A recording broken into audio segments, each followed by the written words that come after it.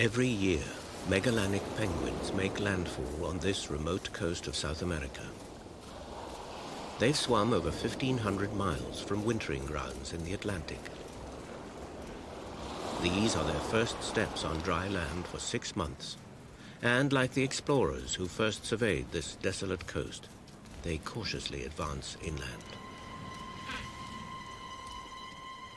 Here the penguins will breed, not on a snowbound shore, but on the edge of a parched wilderness, vanishing beyond the horizon.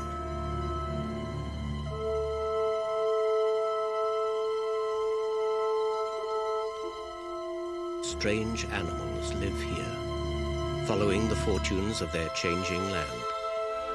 A forgotten world, full of marvels, at the uttermost end of the earth. The explorers called it Patagonia.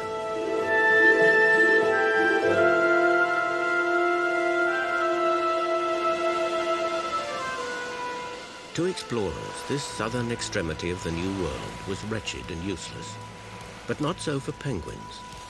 For millions of years, they've crowded ashore in September as Patagonia's spring begins.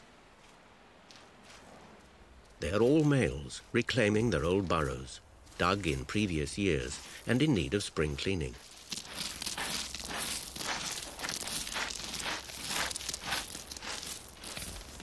Some do battle over a burrow.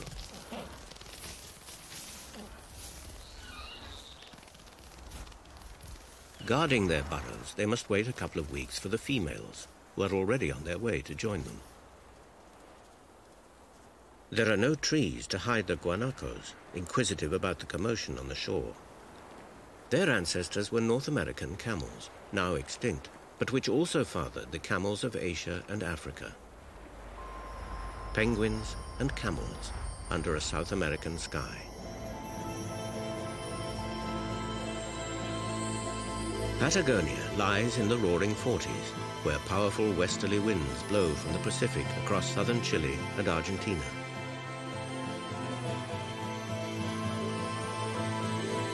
Its western boundary is the jagged wall of the Andes.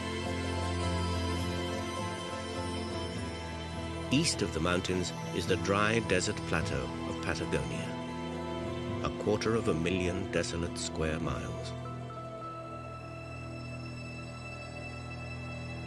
These parched plains eventually meet the South Atlantic, a forbidding shore nearly 2,000 miles long, most of it uninhabited, inaccessible, and undisturbed. However, 2 secluded gulfs welcome some of the largest animals of the sea. For 6 months, these shallow bays echo with the sounds of whales.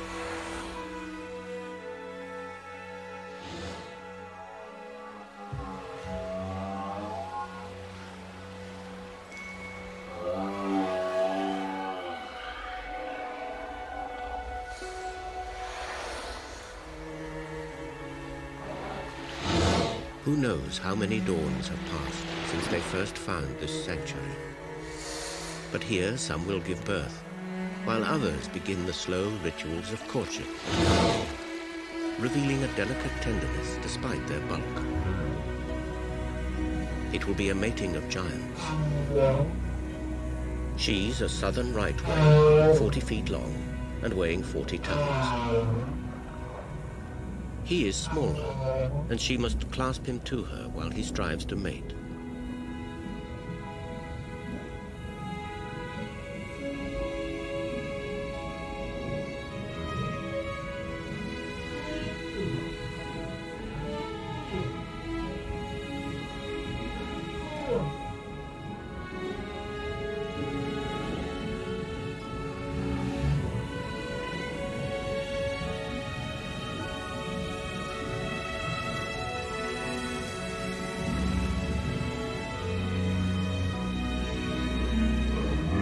But this other male has been attracted by the female's calls and has every intention of displacing her present partner and taking his place.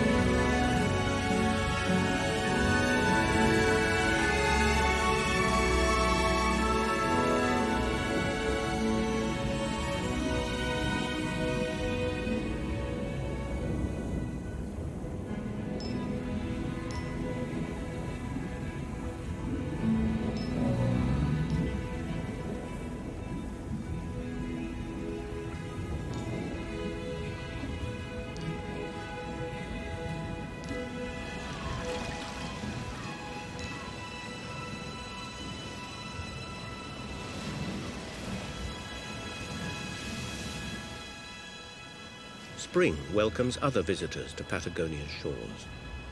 The rugged isolation has encouraged elephant seals to breed on the mainland.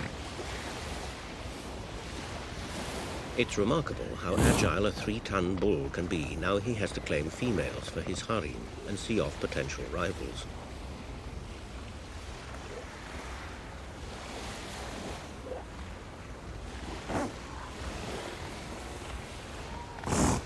He's a beach master and has a dozen or so cows to guard. Under his watchful eye, they are at peace, and only 5 days after coming ashore, they give birth to their pups. On tap is milk rich in fat. The mother may lose more than half her weight feeding the pup. The youngster grows rapidly, tripling its weight in just 3 weeks.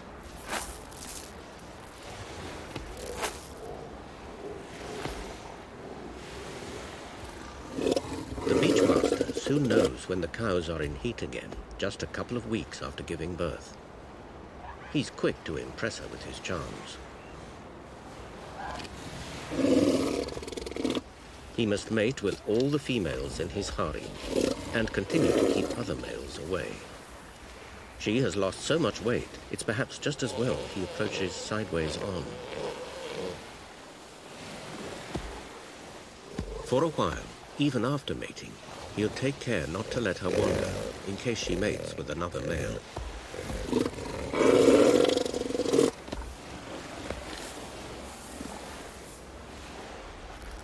This young male may wait many years for such a chance.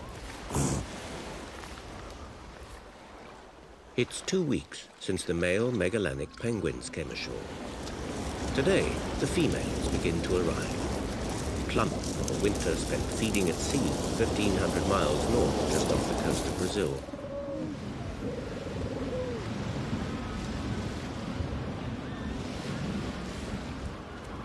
Each female knows the male she pairs with year after year is over the ridge. But how can she find him among thousands? A raucous male fanfare greets the new arrivals.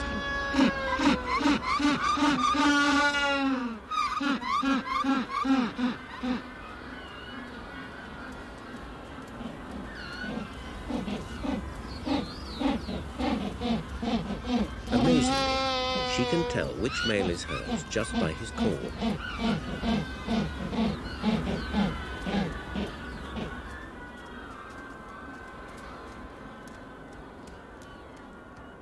The reunions are many. It's perhaps 6 months since they've seen each other, and their language of love takes many forms.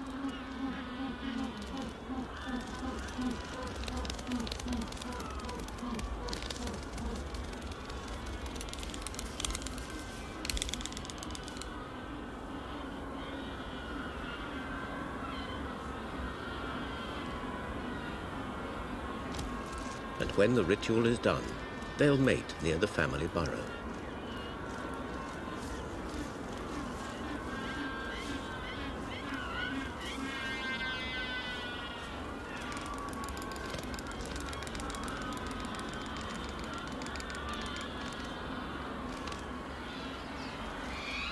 The neighbors aren't always considerate at such moments.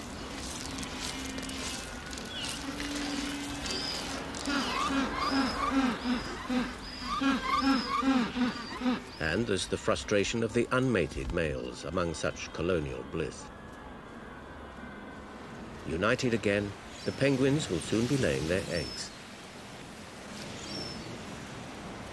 There's already new life among the whales. Female right whales calve every 3 years, and many return to the bays of Patagonia to give birth. When born, her calf was over 15 feet long and weighed 4 tons or so. It's one of the bulkiest babies imaginable. It's already in tune with mother's calls and with others on their Atlantic wavelength.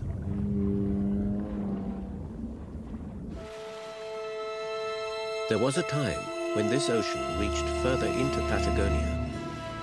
But 20 million years ago, this part of the South American continent began to rise, and the sea withdrew.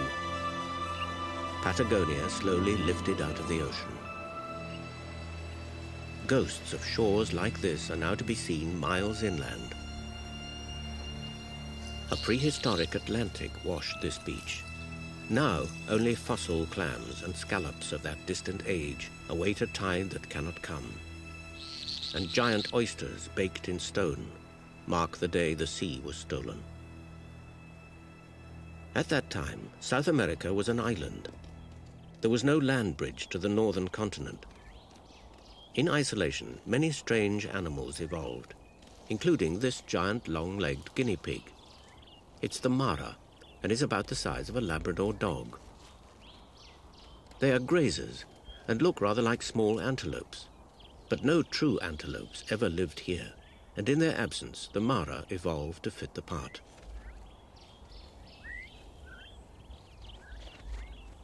This pup was born 20 minutes ago, and its twin is about to follow. There. Remarkably, both pups will be placed in this communal burrow with the young of several other parents. Her newborn is on its feet almost from birth. Surprisingly, although the burrow has been dug by one of the parents, the adults never enter it again. It's strictly for the young.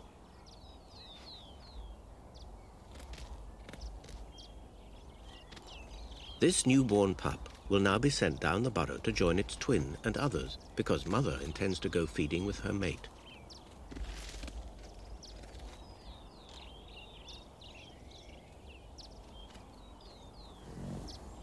Another couple are ready to approach the burrow. They have pups already there. Only when this mother leaves will the newcomers call to their family.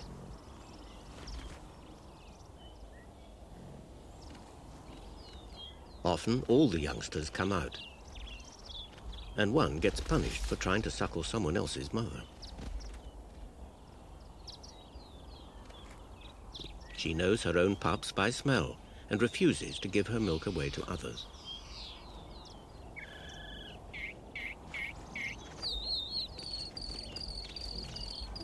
The hungry pup tries the same trick again, only this time it's hoping to get milk from the male.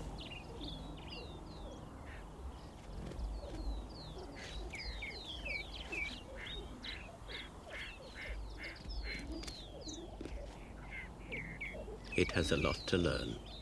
This youngster will get no food from strange parents, but is safe while the adults are around. He tries again with this new couple.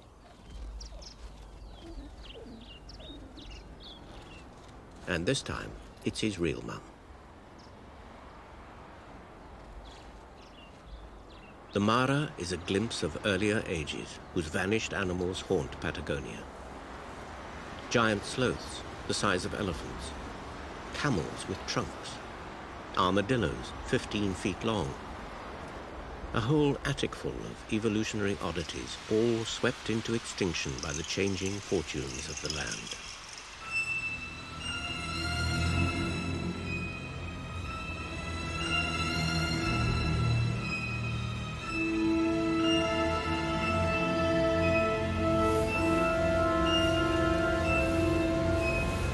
From the Andes to the Atlantic, the winds mold the land.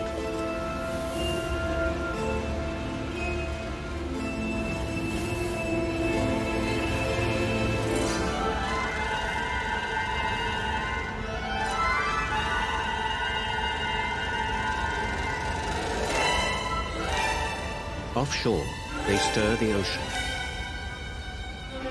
They create currents that draw nourishment from the deep to feed the innumerable animals of the sea.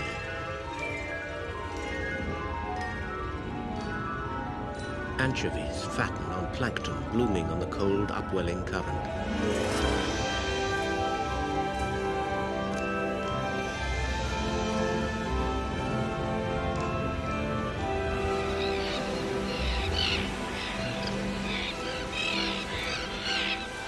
Flocks of terns track the shoals.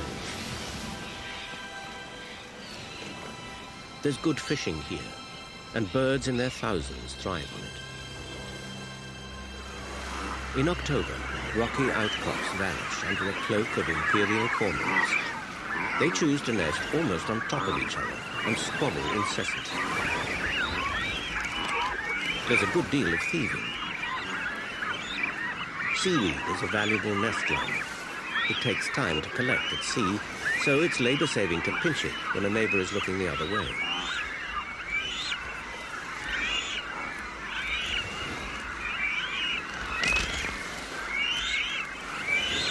He even has difficulty carrying his ill-gotten gains.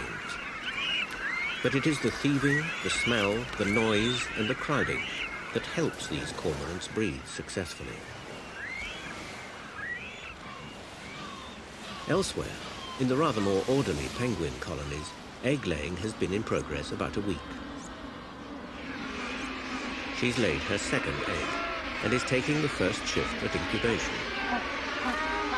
Her mate's feeding at sea. At no time will the eggs be left unguarded.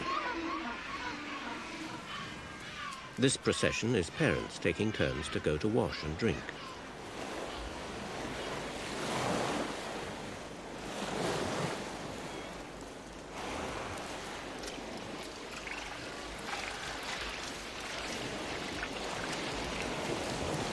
Drinking seawater is no problem to them. They can get rid of the salt through a gland behind the bill. Penguin feathers are so tightly layered and packed that no water reaches the bird's skin, and air trapped under the feathers insulates them from the cold Atlantic.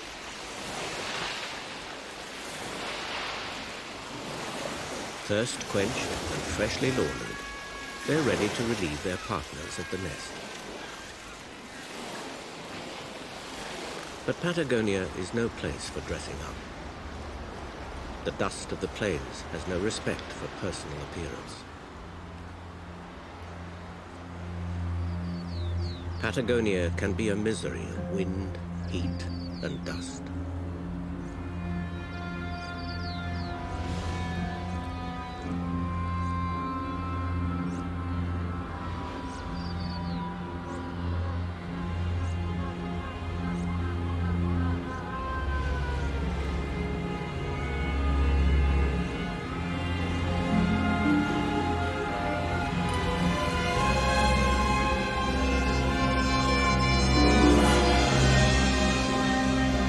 But it wasn't always so parched and barren here. Once there were streams, rivers, grassland and forest. 20 million years ago, when Patagonia was lifting out of the sea, this was a wetter land, lush with trees, home to some of the oddest animals that ever lived. But that was to end suddenly, cataclysmically.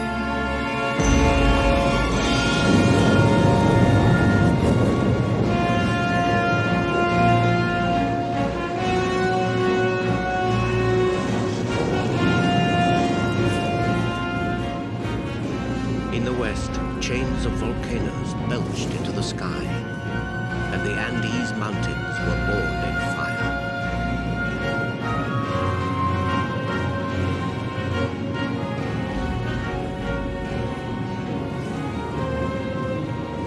Volcanic ash smothered much of Patagonia, burying its life in debris and dust. The new mountains changed forever the climate of the land in their shadow.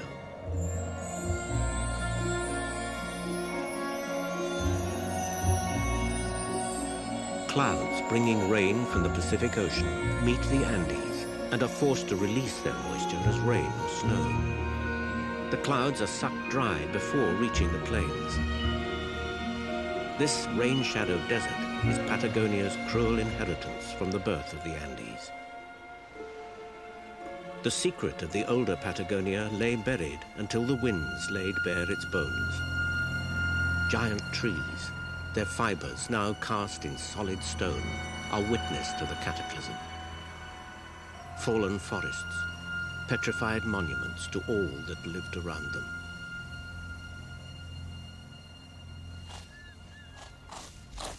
The hairy armadillo is a survivor of those days. Throughout all the upheaval, it has remained virtually unchanged.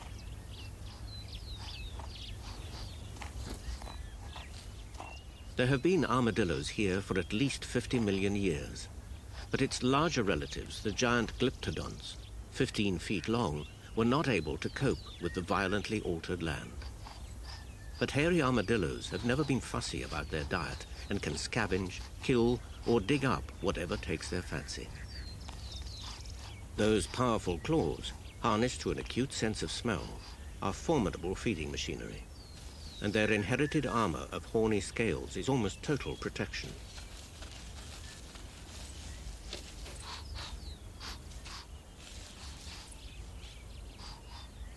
The forests are gone, but the desert serves him well. Extinction is not yet for hairy armadillos.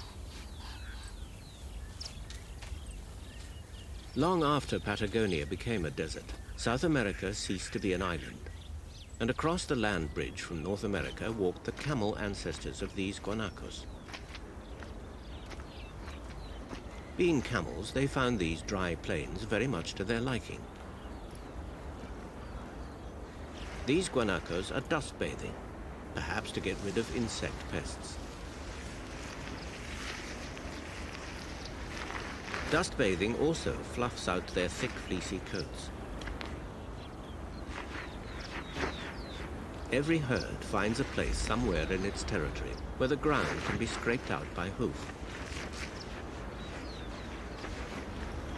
This is a guanaco family, one male with several females and their youngsters, now nearly a year old. In a land without trees, burrowing is an essential skill. Penguins, armadillos, and maras do it, and so do burrowing owls.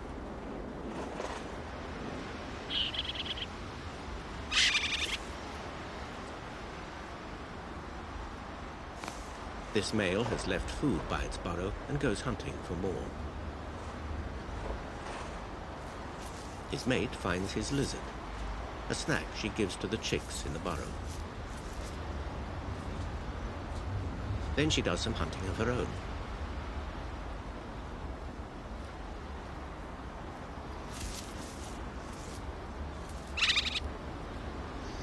The chicks sense there's more food about.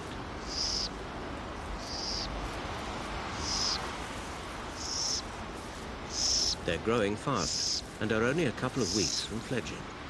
Now is a moment to exercise their wings.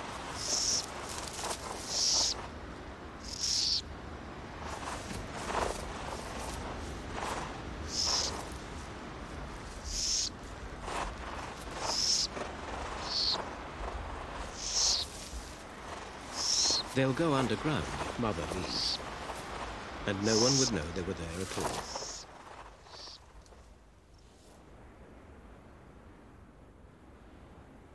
It's just past mid-November. Down at the coast, 40 days have passed since the penguins laid their eggs. New life is to be heard in the penguin colony.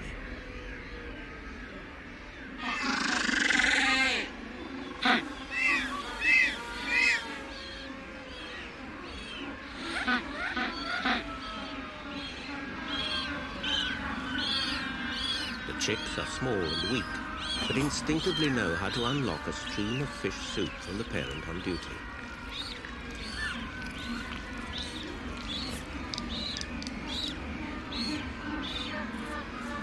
Fish and squid, half digested, soon have the chicks putting on weight.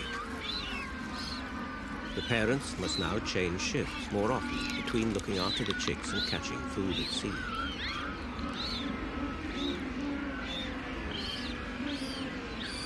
Both penguins are conscientious parents. Unlike this rhea, Patagonia's largest bird, she has a family but has passed all her parental responsibilities to this male. He also incubated all the eggs that several females laid in his nest. He is in sole charge of all the chicks. Baby rheas need to drink often to avoid dehydrating as the days get hotter. He's incorporated chicks from several other males as well into his flock, so the young birds are of different ages and sizes.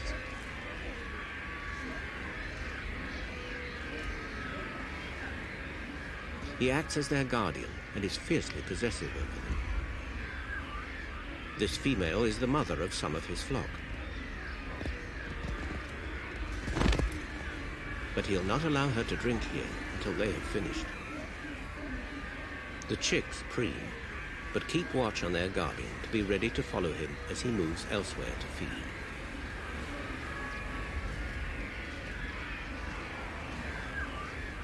They don't want to be left behind.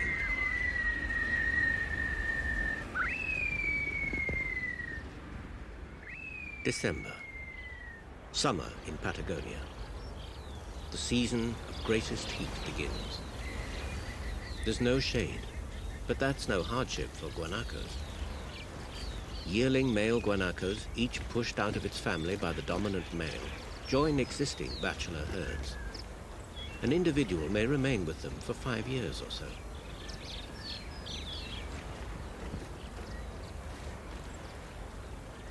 By chasing each other, they practice their rituals for securing territory, or jockeying for position in this hierarchy of bachelors, as they'll do for real in the future.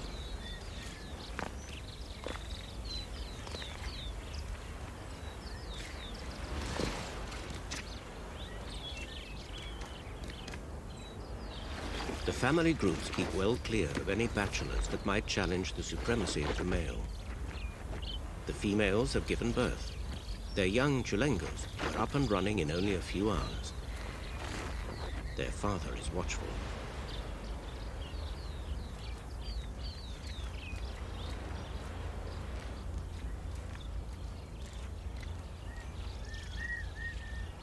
A chulengo is naturally inquisitive. And there is much in Patagonia to be curious about. But when a chulengo first meets a mara, courage fails both.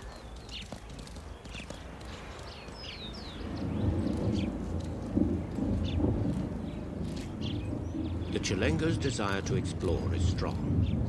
The open space perhaps as inviting as the Sahara to its camel cousins in Africa. But there are less comforting sounds in the air. And its family moves so fast it dare not fall behind.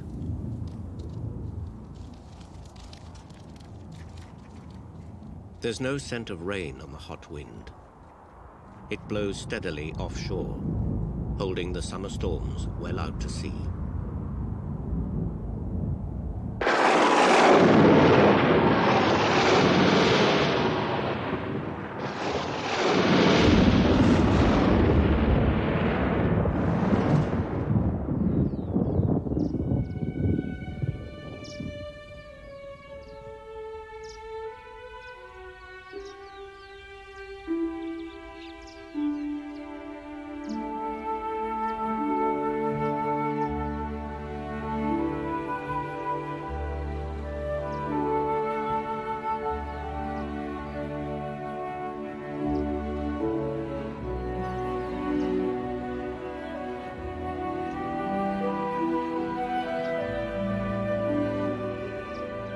Tranquil desolation of Patagonia's coast belies a history of persecution of the animals attracted here to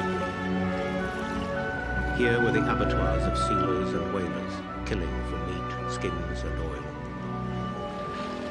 Today, seals and whales are no longer hunted here.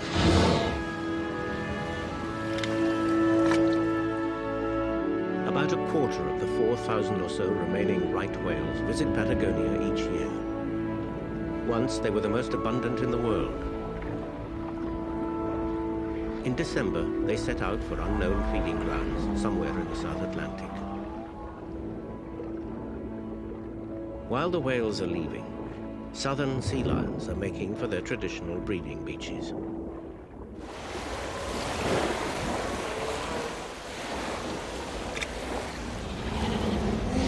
A pregnant female is attempting to come ashore. A much larger, unattached male attempts to take possession of her. Several other bachelors had the same idea. On the beach, the scene is more orderly. Resident bulls, each in possession of a harem of 2 to 5 females, sit unusually close together. There are hungry pups weaved into this restless colony.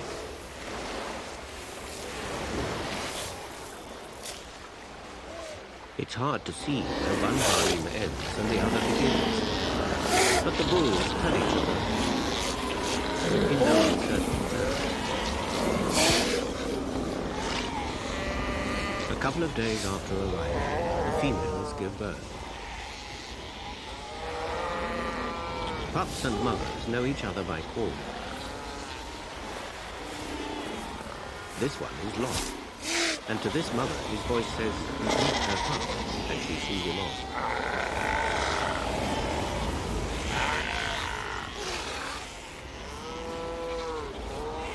He'll have to try again.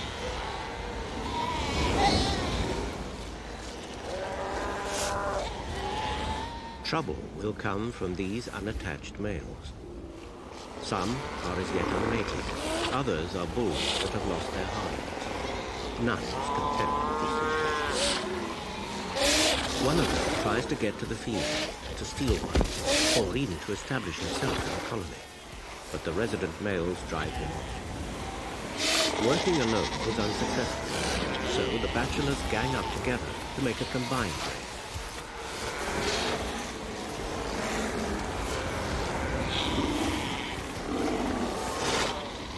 This raid is successfully done.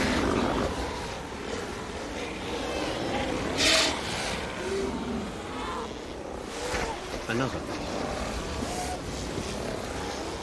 And in the confusion, another female is plucked from under the nose of a resident bull.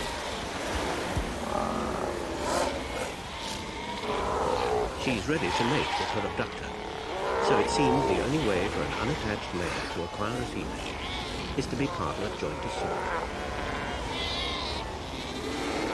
This raider would probably not have mated without these tactics.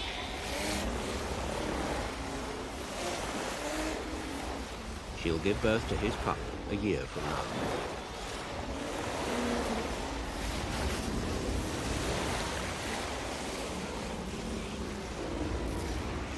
It's not easy to understand how the chaotic and disruptive strategy of raiding parties, which enables weaker males to breed, can benefit the colony. And this bit is just as puzzling. Young bachelors, frustrated by their failure to win females, sometimes manhandle pups.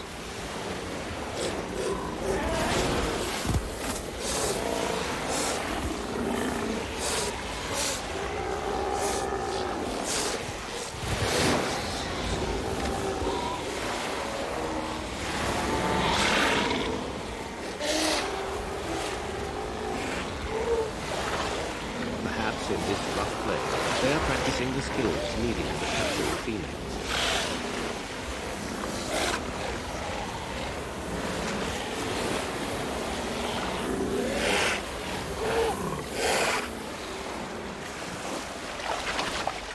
In this case, matters seem to have got out of hand.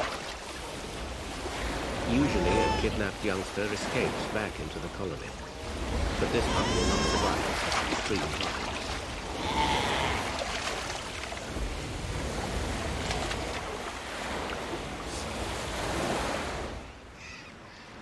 In some places, more than the sea gnaws at the walls of Patagonia.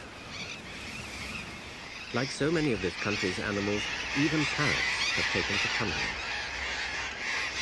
With beaks and claws, burrowing parrots can sink a home up to 12 feet into the soft sandstone. Couples use the same burrows year after year, and even the chicks help extend it, pushing the nest deeper in.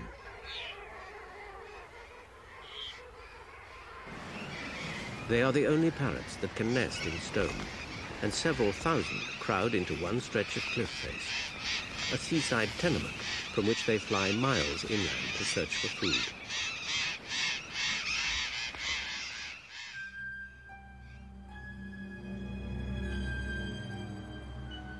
Patagonia is a land ruled by drought. A harsh country of stunted shrubs and meager grasses, whipped by winds blowing from the Andes.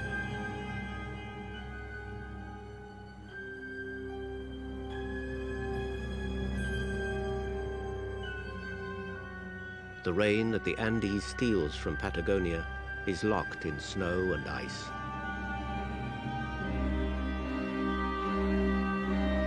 An ice cap smothers 9,000 square miles of the southern Andes. Thousands of years of frozen rain stacked hundreds of feet deep.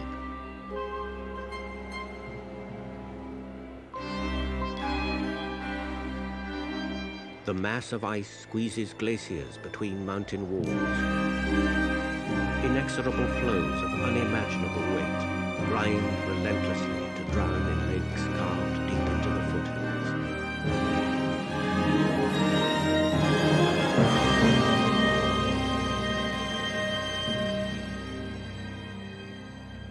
200 feet high, the frontier of a glacier stands at its limit.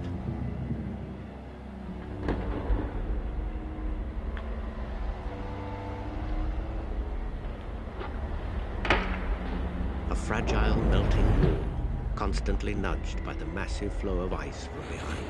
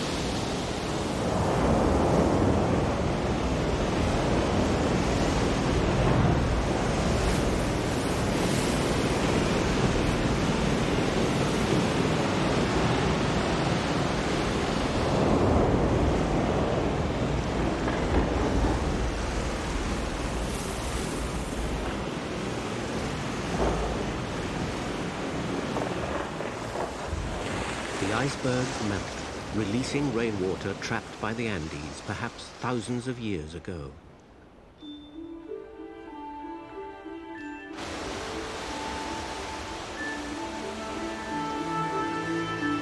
But only a few rivers carry it across the Patagonian wilderness, insufficient to water so vast a desert, but enough to feed a few lakes along the way.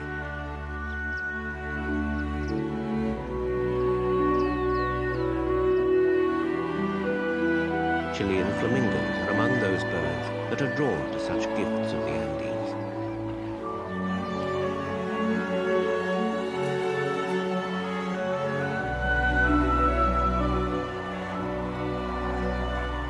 Flamingos travel long distances in Patagonia between these remote lakes. These reliable oases are magnets drawing many birds to them. They feed on aquatic life, filtering it from the water. White-cheeked pintails and South American stilts also search for food in water released from cold storage in the Andes. And Wilson's phalaropes are busy in the shallows, stirring up insects with their feet. In a couple of months, they'll set off on their long migration to North America to breed in the summer there, over 7,000 miles from these distant pools. At the coast, imperial cormorants are now ferrying fish to their growing chicks. And remarkably, each parent manages to find its family in the crowd.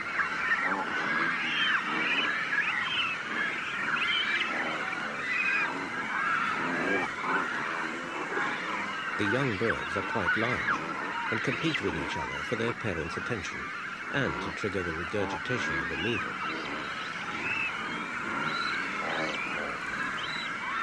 It's January, and the midsummer fishing is good.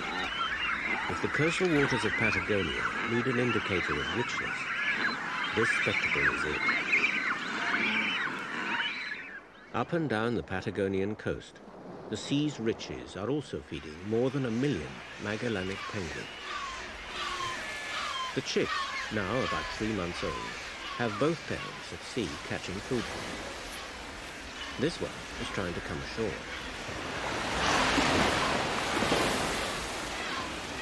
It's been feeding up to 20 miles out at sea. It's tired and full of fish.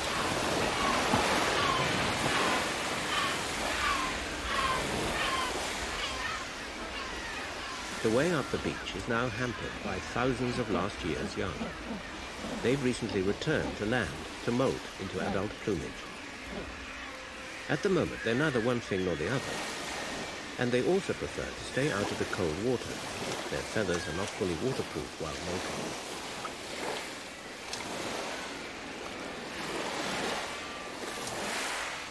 They're confined to a platform of soggy seaweed and temporary spray as well as their feathers. But giant petrels stalk the colony, intent on stampeding the penguins into the water.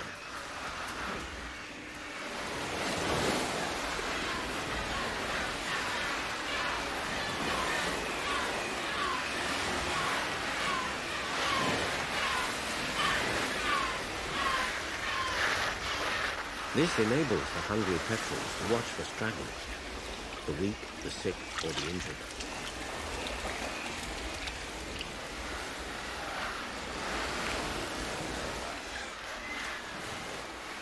Also, by clearing the beach, any dead penguins are revealed.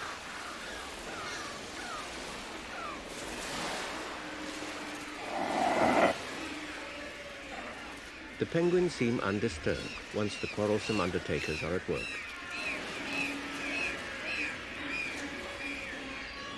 This kelp gull is also in the scrap business.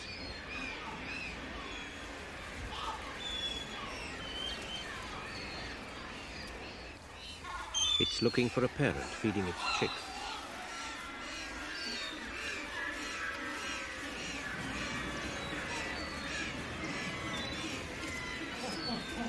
The penguin knows the thief is about and tries not to let the food, perhaps hard-won squid from the ocean, be seen as the chick attempts to eat it. But gulls will be gulls.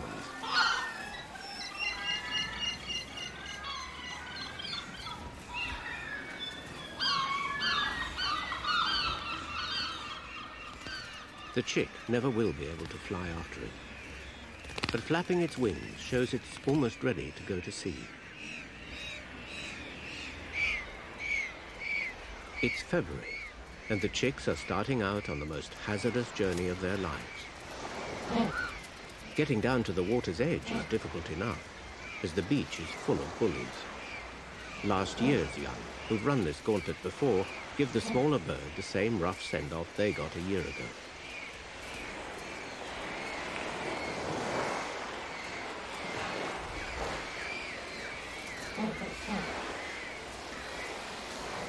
But the call of the sea overcomes fear.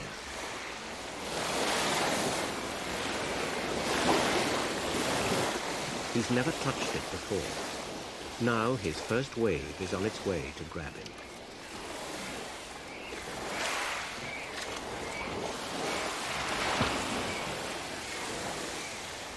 There's no turning back once he decides to go. He has 1,500 dangerous miles to swim.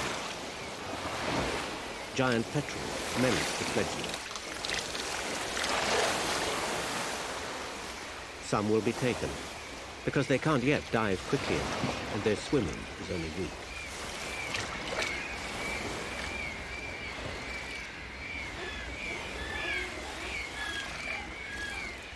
The vast majority of chicks won't make it. Starvation is the biggest killer. He has yet to try catching his first fish. He's in at the deep end, and will spend the next 6 months on the Atlantic swell. A few weeks later, the adults face the same journey, north to spend winter in warmer waters off Brazil. Once again, the penguins have bred successfully here. The sea has given its riches, but its waters hide danger as well. At the time of the penguin exodus, the sea lion pups are taking to the water. The South Atlantic offers an exciting playground with easy access from the steep beach where they were born.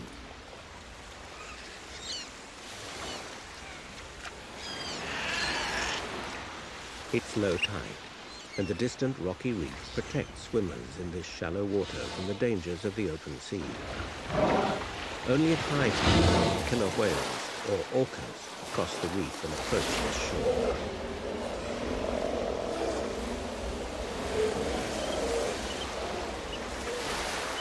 But it's at high water that sea lions and their pups confidently take to the swell.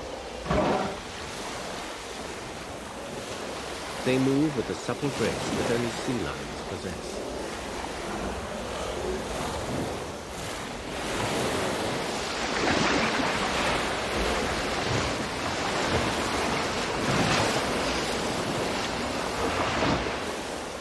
The strike of an orca is swift, sudden, and deadly.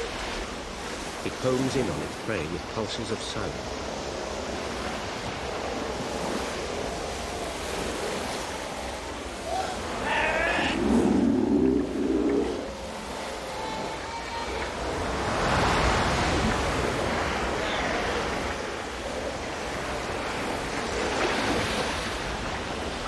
As though expecting such deadly attacks, the sea lions appear almost calm in the face of such a terrifying onslaught. An endgame on the surf they seem resigned to play in this Patagonia arena.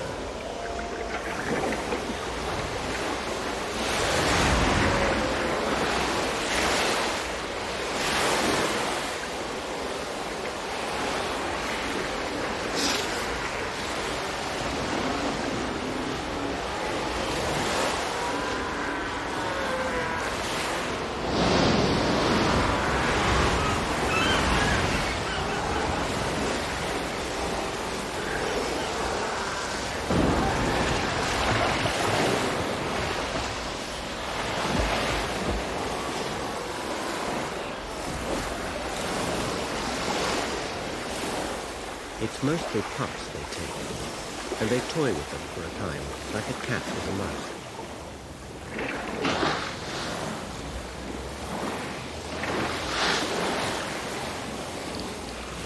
But this may be a mother showing her calf or family how to catch and handle their natural prey at this time of the year.